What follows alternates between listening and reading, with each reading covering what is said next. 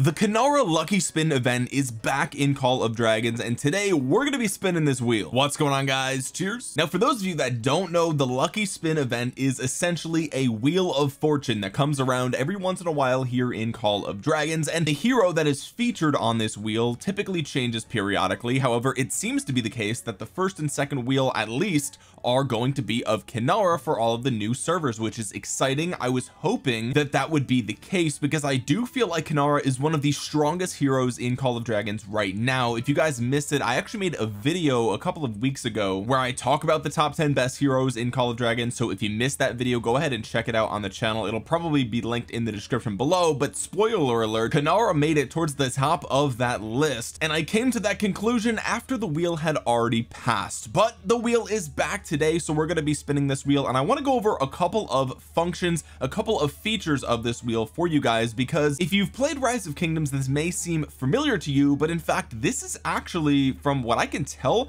a better wheel than what we see in Rise of Kingdoms for a couple of different reasons. First of all, you'll notice that there are only two types of speed ups here on this wheel. There are universal speed ups and there are training speed ups. That means there's no research speed ups, there's no building speed ups, so this wheel is going to age very well. Once you reach the late game, you're still going to have use for both of these types of speed ups, which is exceptionally good. The second thing that you'll notice is that we have a few types of legendary tokens here on the board. We have obviously the Kinnara token, and we have a universal season 1 custom token which can be redeemed for any of the season 1 legendary heroes, which at the time of recording this is any legendary that's in the game, including Kinnara, so keep that in mind. But finally we have Kinnara herself. Yes, this is a full summon of Kinnara, which is much better than 8 tokens or 8 sculptures like we would expect from Rise of Kingdoms, so that's really nice. And finally, there is actually a built-in pity system for this wheel that also carries over between different wheels. And if you take a look here on the right side of the screen, you can see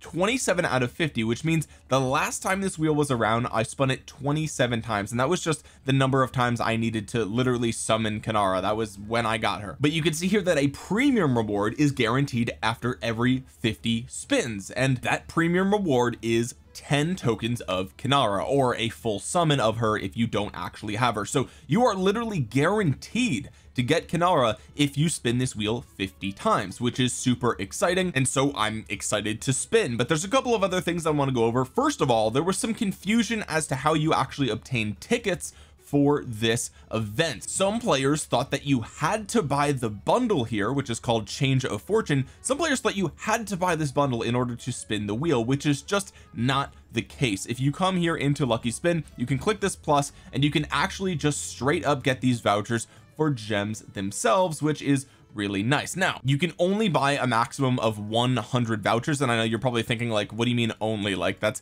actually kind of a lot. And it's also really nice because this is the maximum number of spins that you need in order to get the most amount of the spin rewards. So if you didn't know, if you're not familiar with this type of event, like from Rise of Kingdoms for example, there are spin milestones. So if you spin the wheel 10 times, you're guaranteed 5 Kinnara tokens and some resource chest. If you spin it 25 times, you get 5 universal season 1 tokens, which is really nice. That's better than Kinnara. If you spin 45 times, you get 10 of her and some resources. If you spin it 70 times, you get 10 universal season 1 tokens plus a bunch of speed ups here as well. And then finally, if you spin this wheel 100 times, which is the maximum number of tickets that you can buy, you're going to get 15 Kinnara tokens and 15 resource chests. So overall, this is very similar to the Rise of Kingdoms wheel with just a couple of improvements. Some better rewards here on the wheel, and a pity system built in every 50 spins is very, very nice. And we can also compare the rest of the chances of getting different things on the wheel. So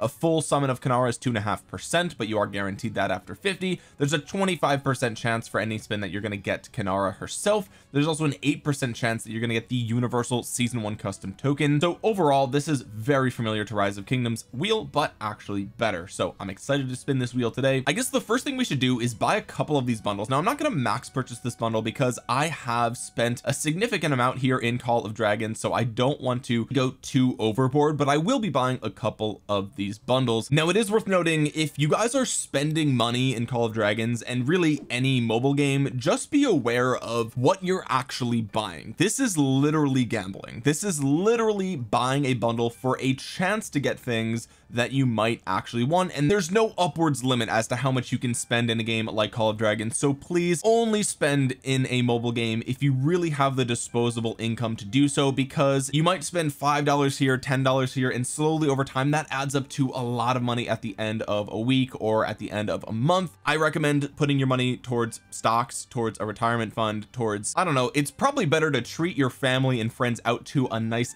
dinner than it is to spend $100 here in Call of Dragons. So just wanted to remind you that, you know, on the priority list of spending, mobile games should be pretty low on your spending tier list. Okay, if we're taking a look at this bundle though, the first $5 bundle gave me 5 vouchers. The $10 bundle looks like it gives me 10 vouchers. I'm gonna go ahead and buy this one as well. And now here we see that the $20 bundle actually only gives you 15 of the actual vouchers here. So you're also getting other things. Obviously keep in mind you're getting gold keys, you're getting honor, you're getting gems. So this is obviously you know, pretty good value. But when you compare the $20 bundle to the previous 2 bundles, if you really care mostly about the vouchers, this is where you really start to fall off in terms of value. So I'm actually not going to buy the $20 bundle. If you're a whale, obviously you probably want to max out this bundle purchase, so just keep that in mind. And just like that, we have 15 of these vouchers, and we also gain a free spin every single day. Now this is one of the things that is actually different about Rise of Kingdoms and this lucky spin event here in Call of Dragons, is that in Rise of Kingdoms you just straight up use gems,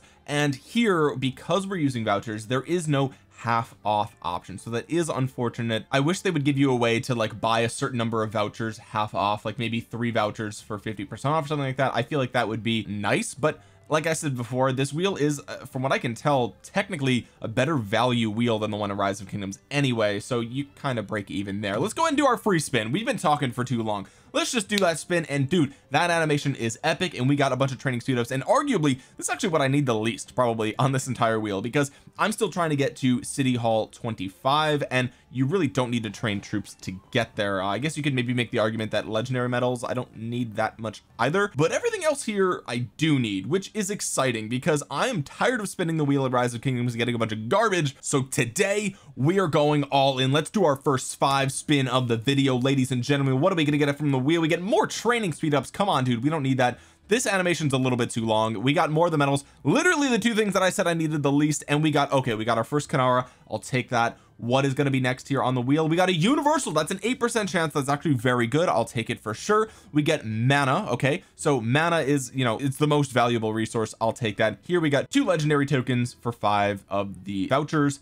Not sure if I love that, but it is what it is. Also, I'm gonna skip the animation here because that animation is very long, and if the developers are watching, you should shorten that animation in between rewards probably by 50%. I would say it's too long. And also, like, here, I won't skip it this time, but look, you can't really see what it's gonna land on. In Rise of Kingdoms, you sort of have an idea of what it might land on, and that builds suspense. Here it's just a blur. You really can't see until it's like about to land. It's just a very fast wheel, and so I think that this animation isn't as cool as the one in Rise of Kingdoms, even if it is a little bit more epic. I mean, the whole wheel is shaking here, boys. Like, it's nuts.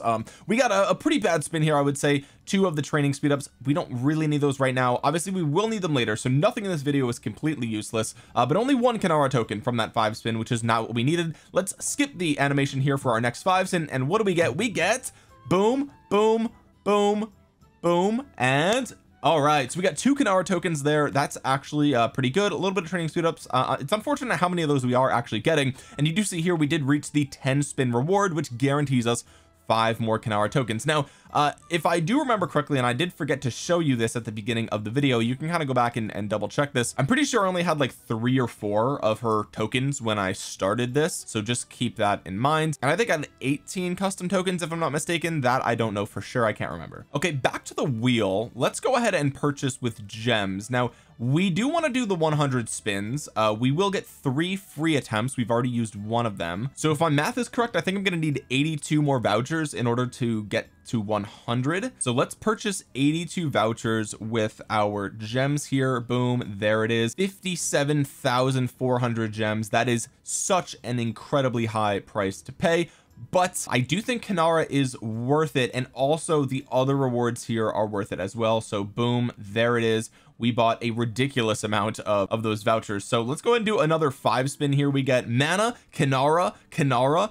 Oh, let's go, we got the full summon, baby, let's go. That's 10 tokens of Kinnara right there, plus the other 2. That is 12 tokens. Okay, the game is rewarding me heavily for spending my gems. I'll take it. That is actually huge. My heart rate just went up. That was freaking sick. I'm glad that I'm home alone at my apartment, because I am going to be making a lot of noise if we keep getting good spins like that. Here is another 2 token spin, a bunch of resources here, which I desperately need resources right now. I am pushing again to haul 25, which gets very expensive. Let's claim our 25 spin reward, and boom, we get 5 custom tokens. That is huge. Let's go ahead and keep our spinning going, ladies and gentlemen. We got Kinnara, 3 hour, mana, another Kinnara. Okay, that's huge. So that's 3. I would say if you get 3 tokens or more per 5 spin, that is above average. I would say 2 is about average, 1 is below average, obviously 0 is horrible. This was a very good spin. I'll take it. Obviously not as hype as that 10 Kinnara pull, which was huge, but let's just keep it going here. Boom, boom, boom, boom. Oh, I was hoping we would get that 10 summon right there. We got 3 more tokens, and the universal ones obviously are better than Kinnara tokens because you can use them on whoever you want. I will probably be using them on Kinnara because it's my opinion that you should go all in on one hero and get them awakened, as it's called in this game.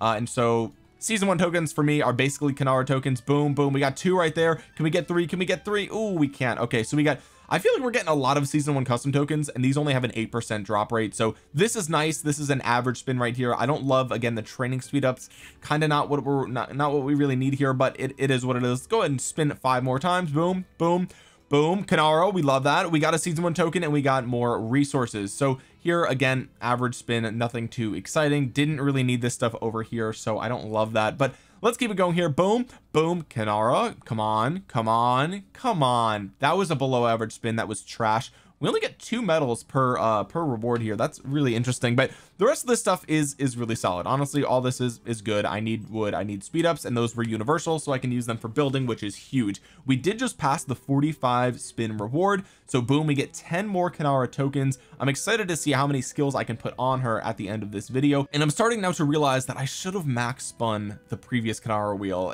Hindsight is always 2020. I really feel like that was a miss. I definitely missed an opportunity there, but it is what it is.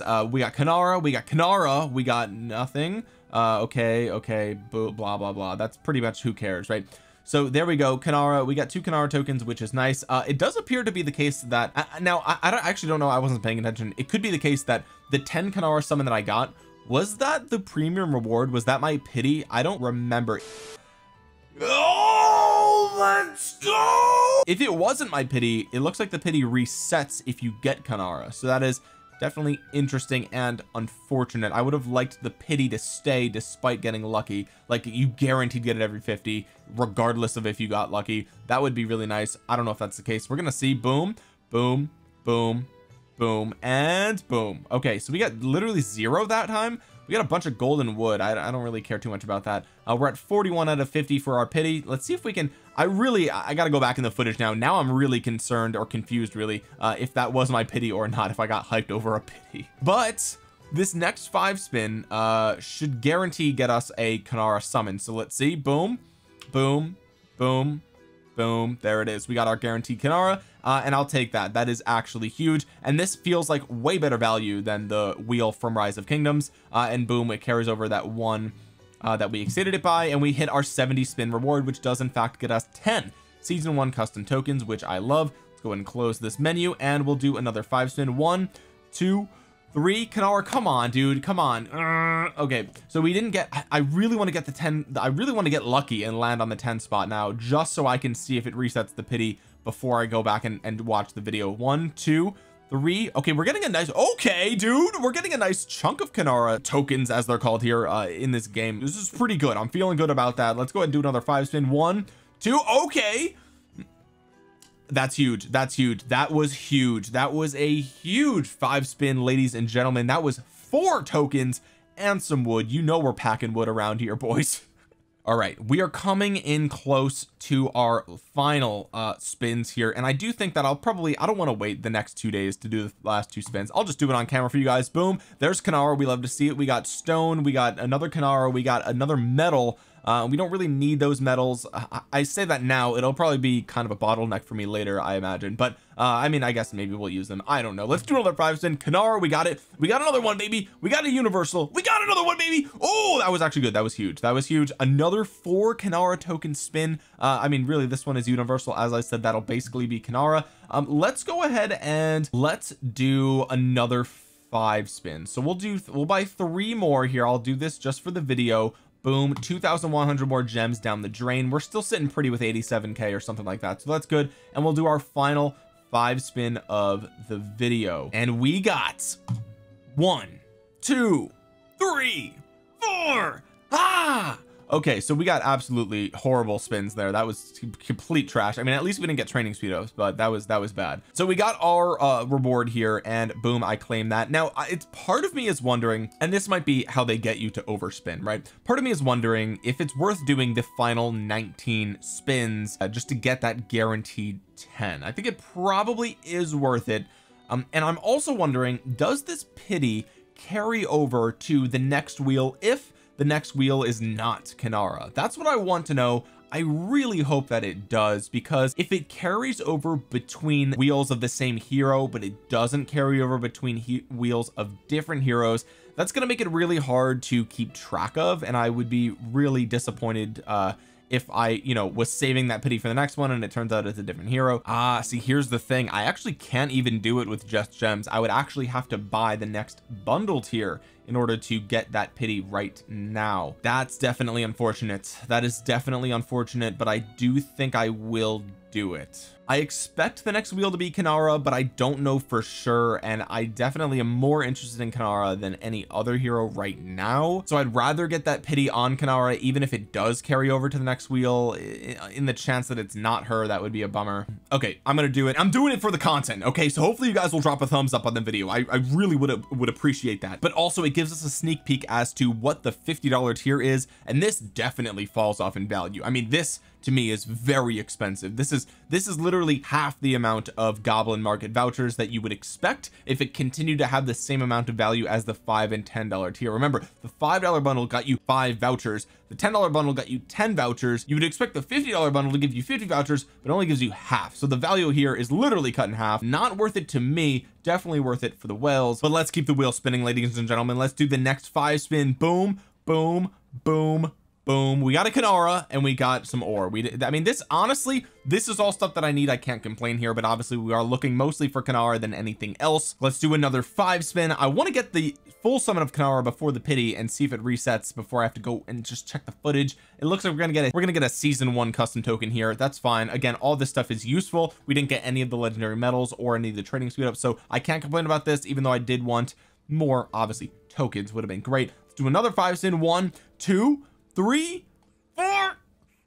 Man, my luck really fell off a cliff after that 100 spin mark. Is it just me, or is that the case? That really certainly feels like the case. So heed to my warning. We're gonna do 4 more spins here. Let's go ahead and do boom, 2,800 gems, and that should get us all the way to our next pity. We have 1.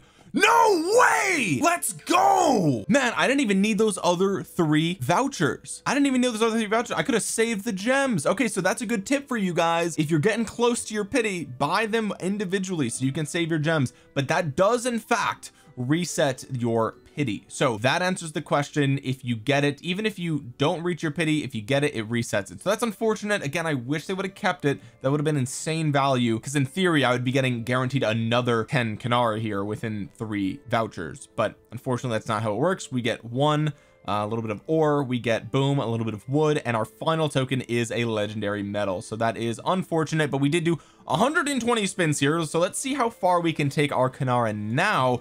She has how many sculptures? We got 94 Kinnara tokens. Let's go ahead and upgrade her first skill to 5. So let's go ahead and boom, there's level 4.